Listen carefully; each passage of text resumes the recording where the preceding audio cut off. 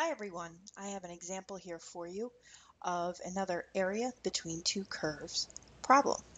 So we're going to find the area of the region bounded by the graphs of a cubic equation and then also a parabola.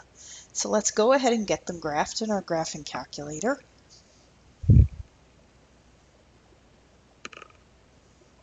And you can do Zoom 6 to get yourself a graph started.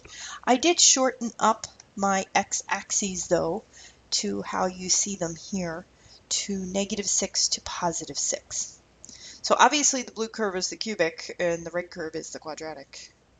And what is different about this problem compared to others that we've looked at is that this is an example of which, if you take a look at the functions, they almost like flip-flop. They change places in terms of which one is the one quote-unquote on top.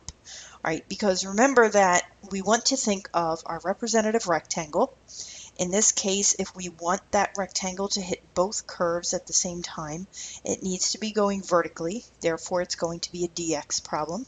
So if we think of doing that integrand as the top function minus the bottom function, that's what's going to change places once you hit the origin, going from the left to the right. So this is one we're going to have to set up in two integrals. So you're going to have to find those points of intersection. I shall leave that to you. Again, I've already done it, so I know what they are. That one down in the third quadrant on the lower left, that x value should be -2 that you find. Then the curves each pass through the origin, and then they cross each other again over at x equals +2. All right, so the first integral, we're going to go left to right. The first integral is going to go from -2 to 0, and it's going to have to be the cubic equation minus the quadratic one. So let's set that up.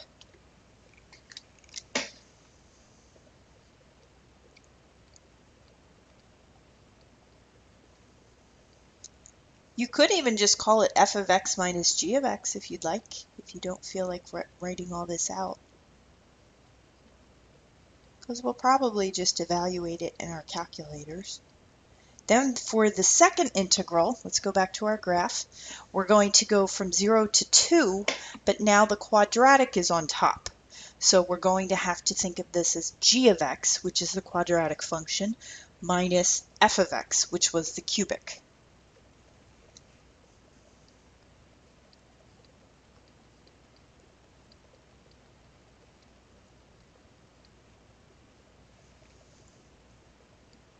So we have two different integrals to do on our calculator. Let's see, I know this was y1 in my calculator and this one was y2. So I might be able to make use of that as I go ahead and set them up. So we can do them separately and then just add our answers together if you want. So let's go back to our quit screen and we'll go ahead and do math 9. So the first one was -2 to 0. Right, this is the one, remember the cubic was on top, which is what I had under y1, so that was y1 minus y2. All right, so that's my cubic as y1 minus my quadratic as y2 dx. So let's see what we get for that one. 12. Okay, let's try the next one. So now we're going from 0 to 2. Now this is where they change places. So now the top function was the quadratic, which I had under y2. Oops, I said y2. There we go. Minus y1, which was my g of x function, the cubic.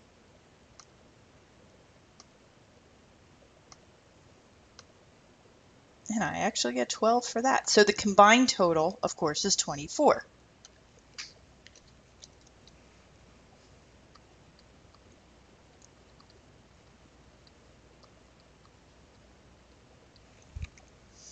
Now let me show you something with that area between program though, because we've been talking about how we could use that to check our answers. So let's go back. Let's go ahead and run the program. And what a lot of people would try to do is they would think, okay, well, I'm just going to run it from -2 to +2 and just find the whole area in one lump sum. All right, let's try to do that. So -2 to +2. And look what you get. This is a case in which you actually have to be smarter than your calculator. Right? That obviously is scientific notation.